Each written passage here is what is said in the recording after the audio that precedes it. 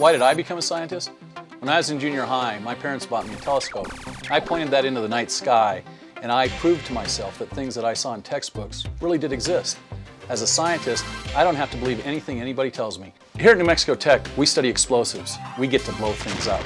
We have to understand how things blow up, and in order to do that, we have to collect a lot of data in a very short period of time. We use a camera that was built in World War II to shoot film at 1,000,000 frames a second. How do we do that? We're underground. The explosion takes place above us, and the light comes through this tube, bounces off a mirror, and goes into the camera. At a very young age, I was diagnosed with dyslexia. I couldn't read very well, but I could do math. By excelling in math, I was able to become a scientist. For more information on Science Central, go to our new Science Central website at knme.org/sciencecentral.